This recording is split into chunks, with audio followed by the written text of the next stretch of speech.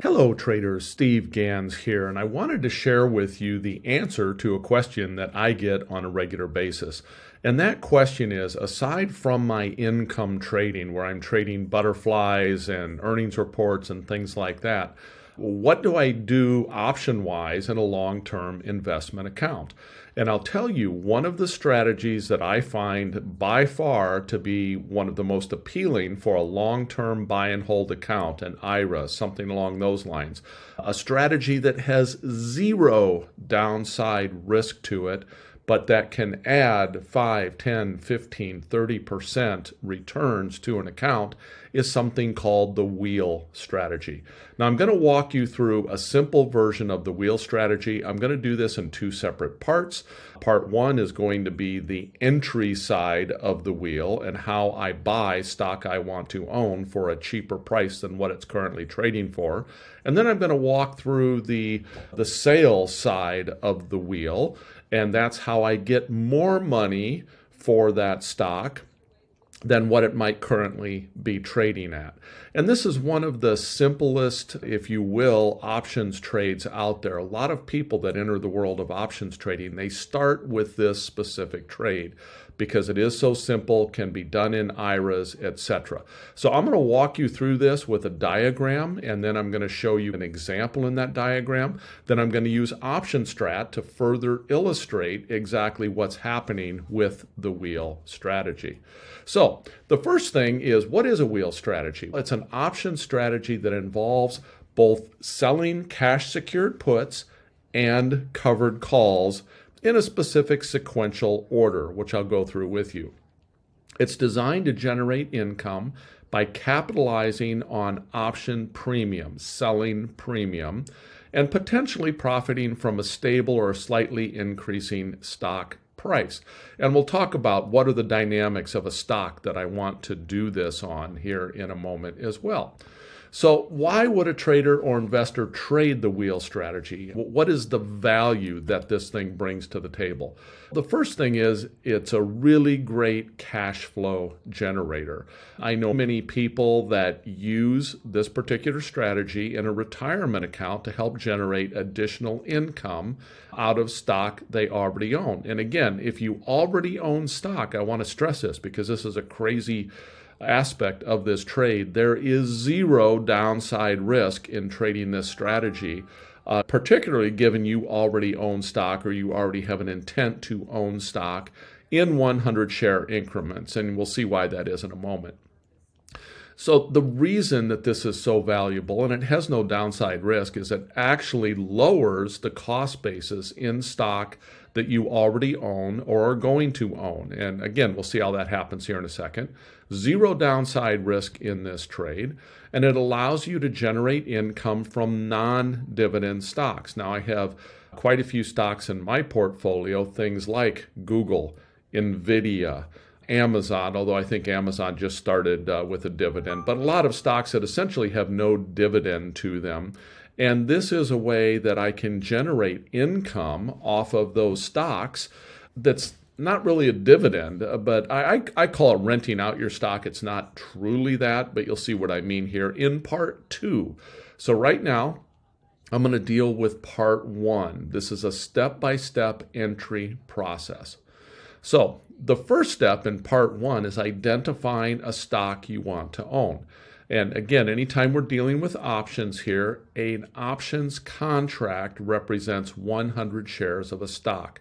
So this needs to be a stock that you are able to purchase 100 shares of. So that's a starting point. Aside from that, there's a host of additional criteria that I personally look for. Things such as making sure it's highly liquid, that there are tight bid-ask spreads on both the stock and the options that trade around it. I want something that I am prepared to hold on to for quite some time because I'm making a commitment to this, just like a stock that I would purchase in an IRA. I'm making a longer-term trade here where I need to understand the fundamentals of this company and I need to be prepared to hold it through some up and down markets. So again, once I identify a stock that I would like to own, then the next step is right now I own none of it, but it's something that I want to own. I go and I start selling puts to get into that stock. And after I go through this page, I'll show you some examples where I apply some dollars to this. So right now I'm just going to walk through the overall diagram real quick. So we sell puts if at the end of the expiration of that options contract, if it expires above that put price, meaning that did not get put to me, but I took in premium. Keep in mind, I took in money here, and if the stock closed above that price that I sold my put, I just simply repeat the process. And in some cases, if there's a stock I want to own and I'm doing this, let's say on a monthly basis, I could go through this cycle 2, 3, 4, 5, 6 times or more in some cases before I ever even own the stock. I just keep selling puts, and every time I do that, I am basically bringing in income into this account until such point that stock does finally get put to me. So that's a second scenario that can happen. I sell this put and the stock goes down below the strike price I sold that put at which point I get assigned the stock. Now keep in mind, this was my goal. I wanted to own this stock, and I'll apply dollars to this in just a moment to help explain this. But so now I get assigned the stock. So after I'm assigned the stock, now what do? I look at that stock, I decide a price that I would be willing to part with that stock, that I'd be willing to sell that stock, and I go out and I sell calls on the stock. So now I sell a call where I'm willing to sell that stock above a certain price, and it doesn't get there. It expires below that particular price. Okay, what happens in that scenario? Nothing. I go out and I sell a call again for the following month or the following week or the following quarter, depending on how active I want to be in this process. And again, I could go through this process 2, 3, 4 times or more before that stock finally actually gets called away from me. And each time I go through this cycle, I am picking up money that is lowering my overall cost basis in owning this stock. This is allowing me to essentially sell it for higher than I might normally sell it for. So as a quick recap before we continue here, I'm getting into this by selling puts. And then once I get the stock put to me, I might do this 3, 4 times. Let's just say I'm getting $2 a month every time I do this. Now, $2 is times 100 because, again, that's per share. So I'm picking up $200 in the next month, $200 in the next month, $200. And then finally, the stock gets put to me. Now I'm going to go out and I'm going to sell calls at a point I'm willing to sell this stock. And I'm picking up, maybe it's another $2, so $200. And then 4, 5, 6 weeks later, or 4, 5, 6 months later, depending again on the cycle I'm using here, that might get called away from me at that point. I might finally end up where it expires above my strike price, in which case the stock will get called away from me. I won't own it anymore. And what do? I go back and I start the process over. Now, I may start this process over in the same stock if I still hold the same opinion of it. The strikes, of course, will possibly be different because the stock may have moved up or down during this series of cycles. But I may start it in the same stock, or maybe I go to a different stock at that point. But that's how the wheel operates at a high level. Now, let me walk you through a kind of looking at the stock itself. So if we're looking at XYZ stock, and I'm just going to use an example that it's trading at $50. The first step I do here is I come and I sell this put, and I sell it a little bit below the money and exactly the price I sell that at. Different people have different ways of figuring that out, and I get into that on a per stock basis from time to time. But at the end of the day, I'm just going to use $49. So the stock's trading at $50. I sell a put at $49. I sell that for $1. So that's $100 because that's $1 per share. I go through that 3 different cycles. In this case, for $1 share, maybe it's a weekly cycle. So at the end of 3 weeks, I have picked up $300, and I've never been put the stock. I don't own the stock yet. Then finally the stock drops, and it drops to $48.50. So I do get assigned at $49 where I sold that put.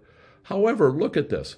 My cost basis in this is $46. I had to buy the stock at $49, but I took in $300 here before it was ever assigned to me, or $3 per share. So while I had to pay $49 per share, at the end of the day, my cost basis was actually $46 because of the fact that I took in that $300 while I was going through this process.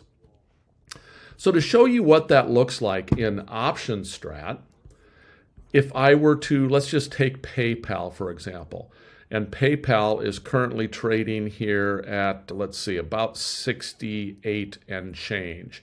So if I go to sell a 67 put, I usually go about a month out. So today is April 30th. So I'll usually go out, I might go out to like the June expiration here. Let me refresh my screen. So I'll go out to the June expiration. Again, we're currently trading here at $68.12.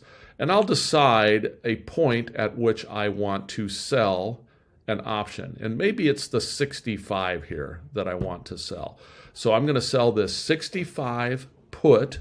In this case, I don't own any PayPal right now. I'm going to sell this 65 put, and I'm going to bring in $1.73 or $173 to do this. This is what my payoff diagram looks like.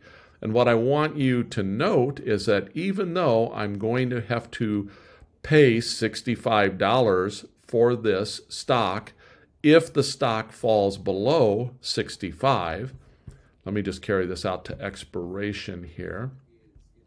My break even is all the way out here at $63.32. So it also shows me that right here. So the stock, even though I have to buy it at 65, I am still profitable even if I have to pay all the way down here to 63.31. Okay? So I might do this process the first week or the first month. Maybe I sell a 65 put. Then maybe next week or next month, PayPal works its way up to 72. Then I might sell my put at 70 next month. So again, I can just keep cycling through this and selling puts each time and picking up this additional premium, whatever amount that is. And then when it finally gets put to me, the combination of all these different premiums that I've picked up before the stock gets assigned to me lower my cost basis. So that essentially covers part one, which is selling of the put to get into the trade. So I'm going to break this off here, and then I'm going to pick up in a part two. Now that you understand the wheel process, let's start wheeling. Those of you that are interested in understanding this process, watching me go through this process, I'm putting a link down below where you can go and sign up for a more detailed look at the wheel strategy. And also you can join sjgtrades.com. I have a community where I trade a bunch of different trades, but the wheel is one of the trades that I trade in that community. Now, this is a paid community. It's a limited group of people that understand or are wanting to learn this process. You have open line of communication with me to ask questions during the process. I produce a small video, usually anywhere from 3 to 10 minutes, showing the entry process, exactly how I'm going to enter, why I'm going to enter, and then nothing's going to happen for a period of time until I either sell another put or the stock gets assigned to me, at which point I will start showing the process of the divestiture or the selling off of that by using covered calls. If you're interested in seeing how I do this, go to sjgtrades.com community and sign up, and we'll see you in the room. Thanks so much, everyone. Take care.